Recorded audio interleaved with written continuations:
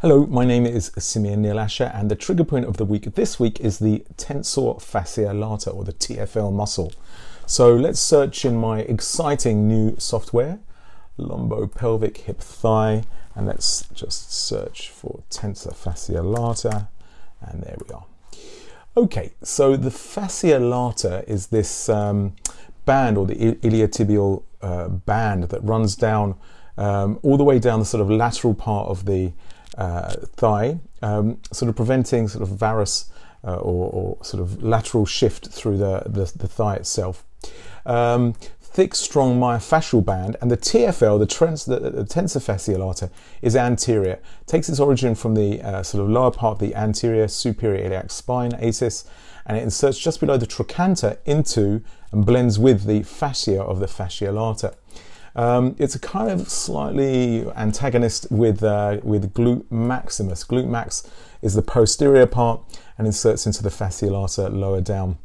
So they kind of work antagonistically together. Hugely important muscle in terms of runner's knee and lateral thigh pain. If we look at the pain map together, you'll see that there's sort of pain around the outside of the hip. So sort of hip pain to be sort of differentially diagnosed with something like trochanteric bursopathy or bursitis. And also the quadratus lumborum, the QL, can refer there. So good to take a good history and look if there's any kind of mechanical factors such as running which are involved in thigh pain, in the knee pain. So in terms of things like foam rollers, I'm not going to pass judgment on foam rollers, but the evidence is against perhaps the idea of lengthening. What is, I think, true is that foam rolling does change the symptoms, so symptom modification, which I think is hugely relevant in terms of the way trigger points work anyway. So I wouldn't say foam rolling, I'm not against it, but I don't think it works in quite the way other people sort of are preaching. So why, but why is it important? Because what can happen is as people run, they start to develop a larger sort of vastus lateralis. In fact, if we look at the quads now, let's see if we can find the vastus lateralis. It's the lateral vastus lateralis here. So we can see that they sort of share a kind of a band, a map of pain in terms of the lateral part of the quads. That inserts into the sort of lateral part of the ligamentum patellae. So why is that important? Because the TFL, or the fascia lata, sits on top of the lateral quads. And what can happen is as the muscle starts to grow, you literally get a pressure effect where the TFL, where the fascia lata is tight, incompressible, and starts to actually press into that muscle.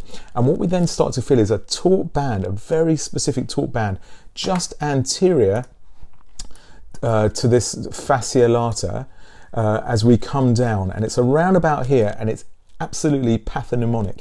You can roll if you feel down the band, you just, the iliotibial band, and just roll slightly anteriorly, you'll feel this long, thin sort of myofascial taut band in part of the vastus lateralis. And usually treating that area there has a hugely important effect, both on the TFL and in terms of sort of runner's knee and knee pain. In terms of the TFL itself, we usually treat it a lot higher than you think, sort of higher and anterior. It's okay, you can actually grab it on people and actually sort of work it in a pincer technique to work the trigger points there. So that's the tensor fascia lata, or the fascia lata. The TFL, as we said, hip pain, lateral thigh pain, very much associated with runner's knee, part of the complex between the glute max and the TFL itself, and lends itself beautifully to trigger point work. Okay, so I hope you enjoyed that video, and we really look forward to seeing you again next week. Thanks for watching. Bye.